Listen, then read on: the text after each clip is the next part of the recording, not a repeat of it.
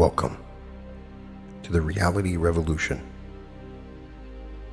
Today's episode is to outline a way to freedom. It is your birthright to be free. But we are all prisoners of our egos and the world around us. But there is a way to freedom, and I want to help get you there. A life of freedom is possible for you. You can awaken this instant and live as love itself. Imagine for a moment that you're living in the time of slavery in the United States. Imagine what it would be like to be born a slave. Imagine that your parents were born slaves and their parents as well. Now imagine for a moment that not only are you a slave, but also that your personal bondage, as well as slavery in general, is going to go on forever. For every life. This is just the way of the world. This is what you were born into. You are told what to do. You can be sold or traded at any time. You can be beaten. You can be used in any way. If you're lucky, you get to work inside the house or for kind people. If you aren't so lucky, you have to work out in the fields or for unkind people. This is your life. This is just the way it always has been and always will be. As a slave, you've probably never been more than 50 miles away from your birthplace. Maybe you've been to another town, but maybe not. There are no televisions, no radios, no newspapers. You most likely can't read or write anyway. You don't know any other life except a slave's life. Since your parents and grandparents weren't allowed to speak your native tongue, you don't have a cultural past. You may still hear the call of the drum and the secret beat of old tribal songs that refuse to die, but you don't have a memory of being free, and there's nothing around you that points to even the remotest possibility of your freedom. It seems preordained that you and your descendants will live and die as slaves. These are the parameters of your universe. Within these parameters, you may be allowed to marry or not, have children or not, work in the house or the field, live here or there. But all of those circumstances appear against the background of slavery. Then one day, you hear a whisper. There is a freedom train coming. You may not even know what these words mean. Some of your friends may hear the news of freedom and dismiss it out of hand as the mad ravings of crazy people. Others may hear the news and say, well, I got a pretty good life here. I live in the master's house. I eat good food. I don't need a freedom train. They are content with the way things are. Other people, even those who aren't content with slave's life, might be far too frightened to want or even know about a freedom train, because if they attempt to escape, they know the dogs will be sent after them. If they're captured, they fear they will be whipped, tortured, and perhaps even killed to set an example so that no one else runs away. Those who are too frightened to risk these dangers may say, don't tell me about a freedom train. I don't want that. This is good enough. Others may worry, how would I eat if I were free? Where would I live? What would I do if freedom took me to a strange new land? Here I know where I belong. I know where my food comes from. How would I know what to do there? How would I know what to say? How would I know how to act? They're terrified of leaving the known, and even more terrified of the imagined unknown. Some may cry, I'd like to go, but my children are here. They can't go. I have to stay here with my children. Others may mourn. I'd like to go, but I can't leave because I'm so in love, and my lover can't possibly go. They are terrified of losing the relationship that keeps them attached. But a few hear the whisper, freedom. And it's the most important news they've ever heard. They're willing to take the risk to be free, no matter what it takes. Accepting the call of the freedom train is not easy. Once you hear the whisper, you're beckoned to put yourself in grave danger just to discover more. You go to secret meetings because you need directions to find this freedom. The instructions on what to do when you get there. You have to be very careful because you're always being watched, but still, you long to know more. It's a life or death situation. You are no longer willing to live in slavery. Since you've never been 50 miles from home, you don't know the way to freedom. You don't know anything about it. You have to be willing to go alone through the swamp and the woods. Leave everything behind if that's what it takes. If you carry too much baggage with you, you won't make it. You'll sink under the load. So alone, and with few possessions, you put yourself on the line and face the unknown. This is the test of fire. If you can't bear another moment of slavery, regardless of the cost, regardless of the risk, you heed the instructions, follow the trail, and find your way to the freedom train. This is the end of identification as a slave and the beginning of a life of freedom. First, you hear the whisper. This whisper lets you know that it is possible to escape from slavery. Some people can't bear anything more than simply to hear about this possibility. Just to hear this good news, that freedom is possible, is enough. It may take years or lifetimes before they're ready for the next step, but at least now they know it's possible. I'm not talking about slavery that happened back then. I'm talking about slavery of your soul. This is the first function of the awakening process, the announcement of the truth of freedom. Freedom of your ego, freedom to create your reality, freedom to have the power to do what you want. Sometimes you have to hear it over and over again. When you've heard that freedom is possible enough times and this possibility sinks in fully, eventually you fall deeply in love and attaining freedom becomes the very purpose of your being. Second, the consciousness and the principles that I talk about on this podcast are the map, the path, and the way to find the freedom train. I try to provide the direction to follow, and I warn of the traps and the pitfalls along the way. I try to point out the confirming signs as well as the dangers of getting lost. I try to show you your current location, describe the ultimate destination, and point out the quickest route for getting there. The process of consciousness in which you meditate, regulate your thoughts, and begin to create your reality is the freedom train itself. It is the end of your burden. Once you're on the train, you don't have to carry your luggage on your head. You can put it on the rack and sit down. You can stop everything and let this train carry you. You can put down the burden of slavery and surrender to the grace that carries you home. That is our destination. It is home. It is freedom. It is where you arrive when you are free to do whatever you want, whenever you want, using only the power of your mind. How long does it take to arrive? It depends on how far you've wandered away from yourself. Eventually, when you arrive, you laugh at the deep realization that there never was a leaving. It was all in your mind. You sold yourself into the slavery in your mind by falling into your past, falling into negative thoughts, and not believing in the power to create reality. That you never really went anywhere, how long can it possibly take to return? In my experience, this freedom, this sweetness of coming home, is your own heart speaking to you in silence.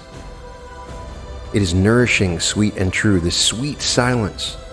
It comes and carries you home once you open yourself up to your heart. Your heart is the mirror in which you see yourself, in which you see at last who you are and who you're not.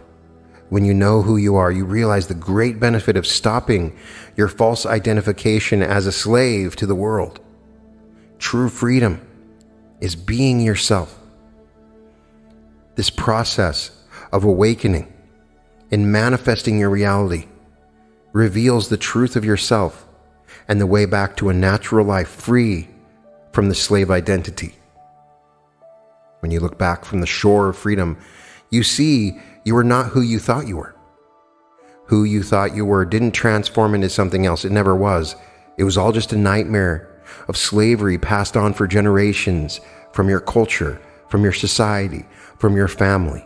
A nightmare of the ego separation and alienation and the loss of love, which is ended as suddenly as awakening from a dream. In this awakening, you can accept and love life as it is. Looking back at a dream from awakened consciousness, you see the perfection of even the dream. You see the non-separation in the appearance. You realize yourself as the living truth of immortal love. That is when life begins. So the question is, what do you really want? If you can isolate the answer to this question, you can find your freedom. In any life, essential questions emerge that demand answers. The answers determine the course of your life, for good or for ill. Now I pose the essential question to you. What do you really want? Surprisingly, most people have never asked themselves this question with any depth. Indeed, most people live their entire lives without really questioning what it is they truly want. Most just make do with whatever shows up. Most are content to settle for some version, hopefully a little bit better, of what their parents had or wanted. Others may rebel and strive for something totally different from what their parents had, but end up with the same results. Many people who choose to become parents say that what they most want is not to treat their children the way their parents treated them. I can appreciate that. All the choices that exist are in the realm of relative slavery. There are not true choices, but conditioned responses. When we are acting out of conditioning, all of our choices are rooted in a ground of ignorance. Unless you know who you are, all of your choices remain the choices of a slave. Of course, slaves sometimes protest that they are in fact free and can do whatever they please. Except be still. Slaves do not have the power of silence. Silence is the key that unlocks all the chains of slavery.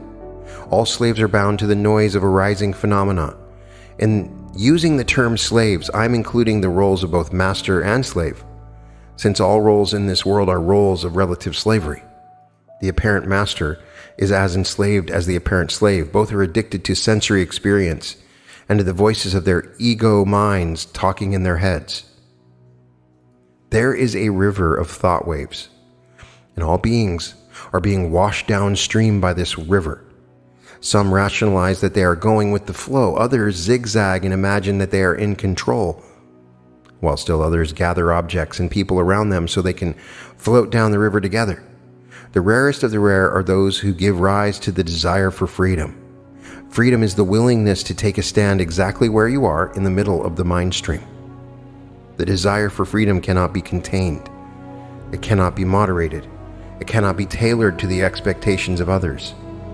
When those who are washing by in the stream cry out that you are lost, that you are falling behind as they rush ahead, great temptations surface that urge you to turn away from your true self and swim back into the mainstream.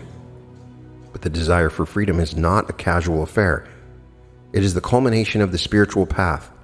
It is the end of the search. It is the end of life as you knew it, so you do not waver.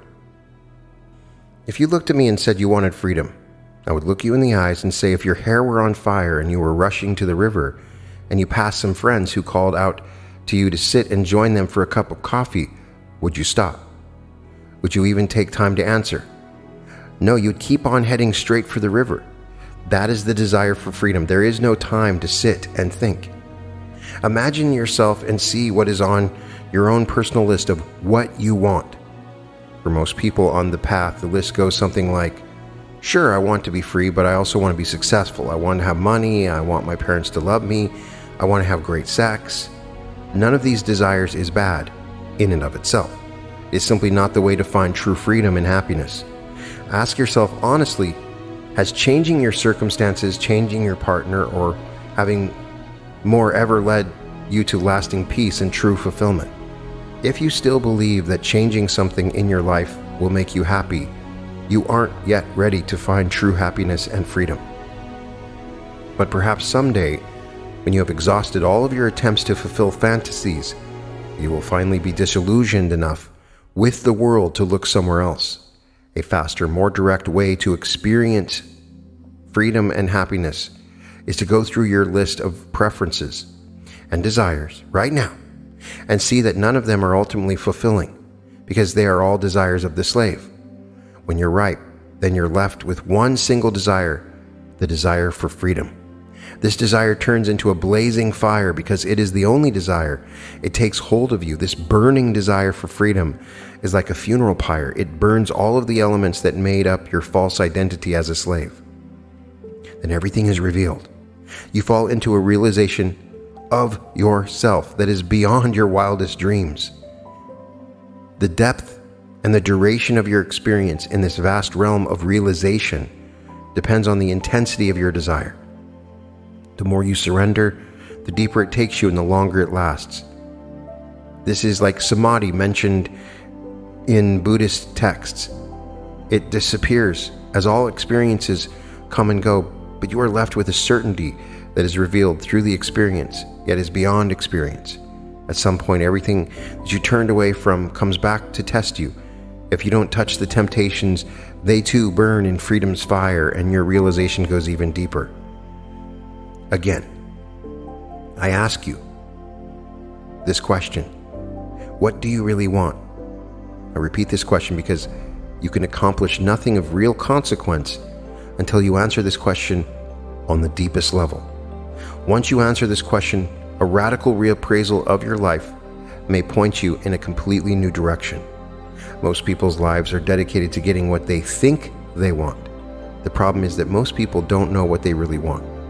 Most people live in the unconditioned wants of family and in the manufactured wants of society and pendulums, with their subconscious fantasies projected onto the world. In this way, they spend their lives invested in false wants and desires. Most people only know how to define what they want by what they already have, and what they don't have by what they want to fix or get rid of, or by what they want to keep or increase. All of this, including all relationships, belong to the realm of objects, but ownership of these objects is only the projection of the ego mind. This ego mind, which tells a story to itself about who it is, feels separate, alone, and cut off. Caught in the habit of misidentification and suffering, it is desperate to defend its space. People caught in the ego trap constantly avoid what they really want. But so long as there is an experience of separation, there's a correspondingly deep and true longing for union. So long as there is a fear and a sense of isolation, there's a deep and true longing to return home. My counsel is to tell the truth about where you have turned away from the longing for union, so that you can find time for the deep and true call of your heart. Until you allow all the self-betrayals to be unveiled in the light, you subconsciously sabotage what you really want. By self-betrayal, I mean every place where you have sold out or settled for something less than the deepest truth of your heart. Be willing to stay true to your deepest longing for truth, in the face of all the subconscious pulls that arise from the ocean of mind as thought waves trying to wash you back into the desires of the subconscious. In the end, the desire for freedom transcends all other desires. It is the only true desire for a human life. It is the signature that you can feel in your body, that you can manifest easily. You can imagine freedom.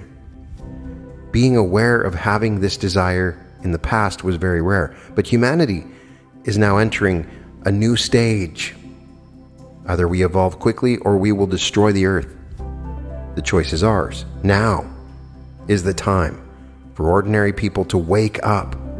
There's no need to be a great saint simply because you're alive and intelligent enough to listen to this. You're ready for the next evolutionary leap, from the isolated selfishness that is destroying the world to the bliss of union, which holds the healing of the earth and a new earth beyond. Perhaps the only hope for the planet lies in our willingness to end this personal suffering. Until the desire for truth and freedom and love arises in a life, everything is pointless. Life is all about me and my story of reality. I only wish to serve myself. Once the desire for freedom arises, it becomes the central axis, the ground of being that life revolves around.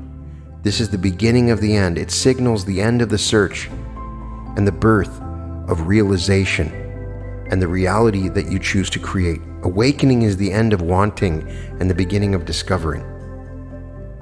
When you're caught in the enslavement of egoic identification, you're convinced that there is both a me and a world, and that you have to do something to manifest the good and keep away the bad. This me seems to be the ground of your being.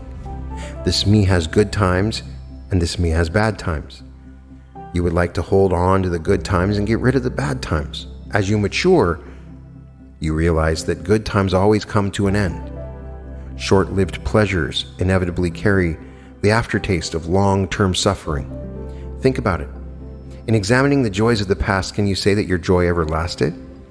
And anything you ever enjoyed, has your joy ever really been enough for you to say that you're fulfilled and need nothing more? Circumstances change, and when they do, you lose the emotions and states that were caused by those circumstances.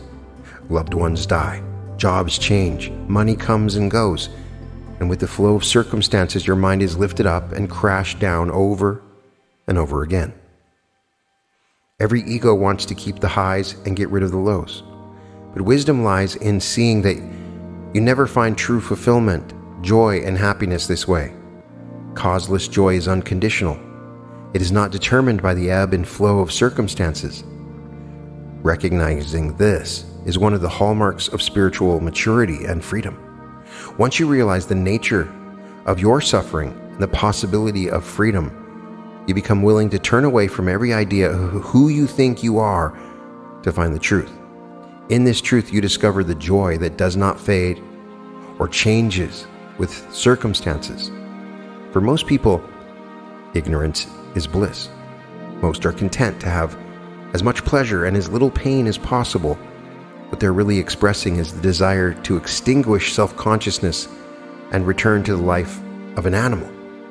This is the desire to pull the covers over your head and try to sleep, ignoring the monster that is in the room with you. But for the spiritually mature, those who are ripe with the readiness to realize the real and the true, this avoidance no longer works. To the degree that you're mature and ready to end your suffering, to that degree you become aware of your deep and genuine longing for home. We live in crazy times. No matter how difficult it may have been in the past to realize the original self, now is the time.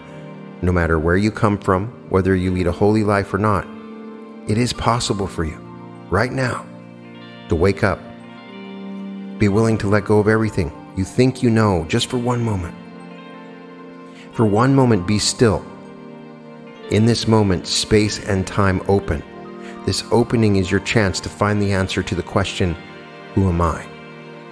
I'm here to tell you that if you chose to listen to this episode, if you found your way to these words, you are ready to know the answer to the essential question of your heart. You entered this collective dream with one purpose, and one purpose only: to wake up and realize the truth of the situation, that you are formless, timeless, immortal love, and that you're already home. I'm not asking you to go out into the wilderness and give up all material comforts. I'm not doing that. What you'll find is, when you enter into this joy and bliss, and you release these things that you desire, that really are not the things you truly want, that you're able to facilitate, manifest, and create any reality that you want freely. That is the secret to instantaneous manifestation. It is when that you have separated yourself from your ego, and that you are in that unity mindset. And once you have that, you're in the flow of true freedom.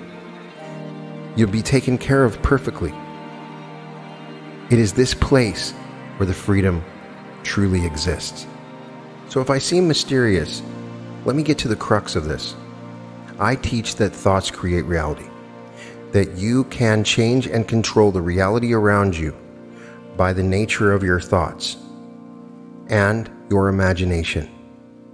And when we simply let the world define the reality around us, our reality becomes defined by our culture, by our society, by the world around us. Our family creates our reality.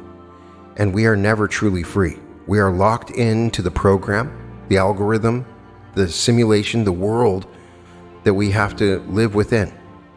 And if you truly want freedom, then you begin to step back and monitor your thoughts and become aware of what you're thinking and how you're creating your reality. And this process will radically change your life. Thoughts strongly influence feelings and behaviors. By understanding and changing negative thought patterns, you can experience emotional relief and behave more effectively. And this gives you psychological freedom. It frees you on a philosophical level. Achieving a deeper, more nuanced understanding of reality through thought will free you from misconceptions and erroneous beliefs and allow for a richer, more meaningful existence, your true home. It can give you spiritual freedom. Our internal states, thoughts, and beliefs have a profound impact on our experience of reality, and achieving spiritual insight, enlightenment, or deeper connection with the divine or the universe can be seen as a form of ultimate freedom, liberating the individual from suffering and ignorance. On a practical level, having a positive mindset, setting clear, attainable goals can help you shape your reality, make informed choices, and you'll live more fulfilling life. You can do this by gaining mastery over your thoughts. This will lead to an empowerment and self-realization, allowing for a deep understanding of yourself and your capabilities. I chose to talk about freedom because that was the one definable thing that I've experienced when I truly understood this power, applied it, and experienced it in my life. It is a freedom that goes beyond all desires. I realized that I had been stuck in a world where I was imprisoned by the society that I lived within and meaningless desires, unimportant things. The more I began aware of the power of love in my life, I was truly free. When I applied this power of love in helping other people and applying my thoughts as a way of changing the world, I was truly free. I had found my home, and this home was important to me. Important enough that I want you to have that freedom. And I looked back on my life and I realized that I had been a slave my entire life. A slave to the simulation, a slave to the world that I was in. I was a slave to my past. My past was constantly creating my reality. I was a slave to the opinions and impressions of others. I constantly was worried about what other people thought. I was a slave to my material desires. I needed to have that better car or that better house. For what reason, I didn't know. When I was able to go within and utilize these techniques and see an out-expressing of my thoughts actually creating reality, then I found true freedom. You can create realities and still not be free.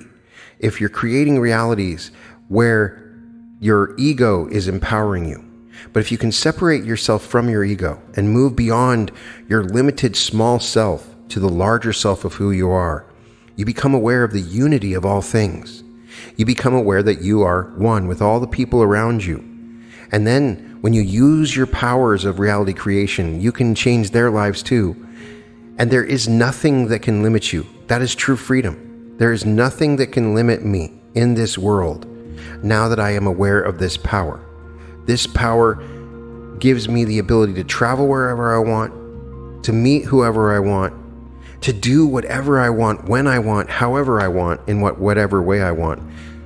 Now, if I had that ability and power without going through the spiritual realization that I had gone through, of understanding my small egoic self in relation to my larger true self, then I would still be a slave, even with this power. And there are thousands of people in the world that are slaves to their desires and are empowered. They can create realities, but they're still slaves. You can have this ability, and once you are able to create realities and you use it with love and you enter into a true understanding of love, letting go of this small self and the ego, and entering into a union with your larger self and the world around you, and you're truly free. I've tried for 30 minutes to describe this and I can't, because truly the freedom that you want is only going to be experienced by you. And at some point in the future, you're going to be aware of this freedom, and you're going to be, oh yeah, that's what Brian was talking about.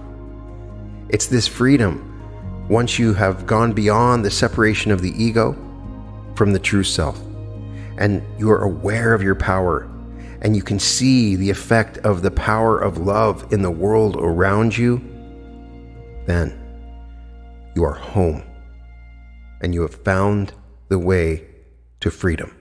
You are free to do what you want when you want, right now in this moment.